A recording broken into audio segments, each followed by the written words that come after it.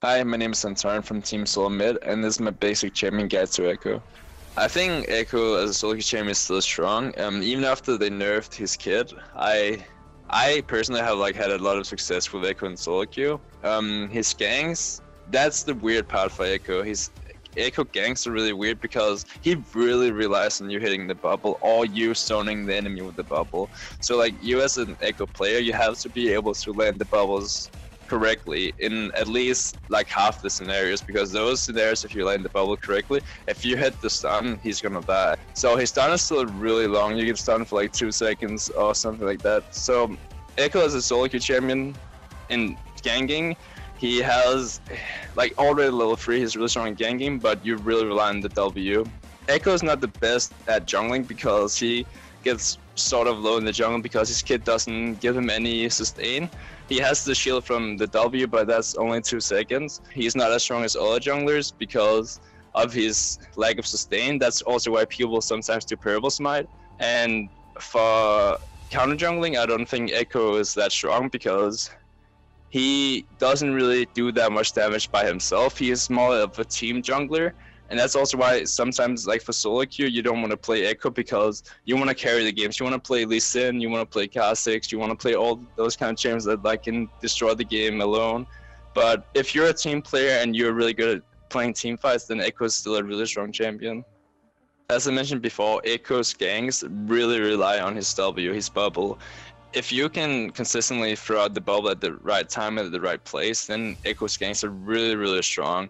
But if you're really if you haven't played Ekko that much and you don't really know where to throw the bubble and you mainly just throw it somewhere and you never hit the W on them, then Ekko as a ganking champion is not that strong. So it really depends if you can hit the W. If you can hit the W, I'd rate him 7 or 8 out of 10. But if you can't hit W, then I would maybe do 4 or 5, because Ekko's gangs are literally, if you hit the bubble, you're really the gang will work. If you don't hit the bubble, it would most likely not work.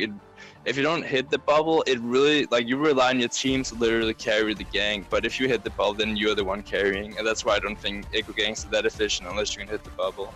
Ekko as a champion is really good in team fighting because if you land the bubble correctly, you can zone 3 or 4 people from the team fight, and if they walk into the bubble, you can always jump into the bubble and stun them. And even if you take a lot of damage from doing that, because it'll obviously hit you when you're the front line, then your team will 90% of the time they'll kill their front line faster than they can kill you, because you can always ult out when you get low. And that's why I really, really love Ekko as a champion, because if you're really low, you just ult out and you get some health back and you'll never die in team fights. And that's why I think Ekko as a champion is really strong in team fights. The only thing that Ekko doesn't have that all junglers have is that stuff like Gragas, they have a clear engage, so you can just body slam flash. That's something you don't have in Ekko, and Ekko's more of a follow-up jungler, so you won't engage from other champions such as Alistar support or Maokai top lane. And if you don't have those kind of engage, you have to play around vision control, so you take control of either Baron or Drake side, and then you look for a bubble and jump into it. You can play Ekko really, really well, but you can still not get the engage most of the time because they can always dodge the bubble, and that's why you have to rely on your teammate in that regard. But in all other points of team fights, Ekko is probably one of the strongest jungler in team fight. For Ekko, I use AP Quins for stronger ganks and faster clear. I use attack speed reds also for faster clear and stronger ganks, and then I use armor yellows because Ekko takes a lot of damage in the jungle, and you always as an Ekko you want to be able to skirmish other people, so armor is really efficient, and same goes to Magic's. Magic's is really strong in skirmishes, so I use Magic's blues. On Ekko, I do 21-9 masteries because I want the strong early clear and I want the strong gangs. The only thing that I do different on Ekko than some of my other junglers is I put points in Butcher and Feast, because his early clear is not as strong. You take a lot of damage in the jungle, and because I want to be really healthy when I gank and I do blue smite, then having those two just helps me being healthy in the jungle and being able to gank.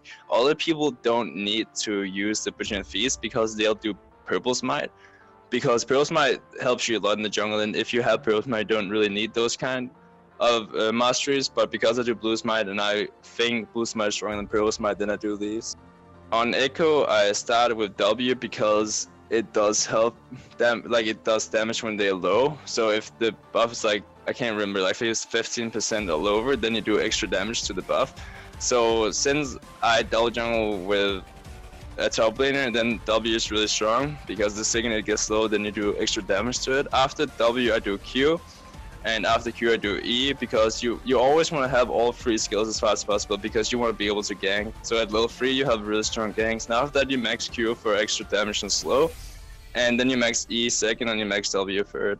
On Ekko, I normally do blue smite Cinderhawk because you want the early pressure, but Cinderhawk is still a really strong item on Ekko because it's Cinderhawk as a item just scales really well. After Cinderhawk, I do Sidestone, and this is one of the champs where I feel like Sidestone is really efficient. Like most times, I would say you can build Sidestone, but in solo queue, Sidestone is not that efficient. But in Ekko, I think it's really efficient because you want to ward up the entire jungle, and then you want to sit in the jungle and look for the bubbles. If they enter your vision, then you can bubble on them and kill them, and that's why I think Sidestone is really good. After Sidestone, I'll do tank items. It really depends what I'm against. If I'm against mainly AD, then I'll do Frozen Heart. If I'm against mainly AP, then I'll do most likely Banshee or Spirit Visage. It really depends.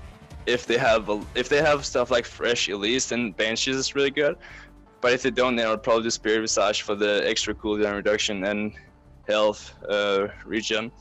After that, I'll do the all items. So if I did a magic item, then I would do an armor item afterwards because they will always have an AD carry that does a lot of damage. So I would probably do Frozen Heart, and after Frozen Heart, it again depends if they have a lot of AP or AD.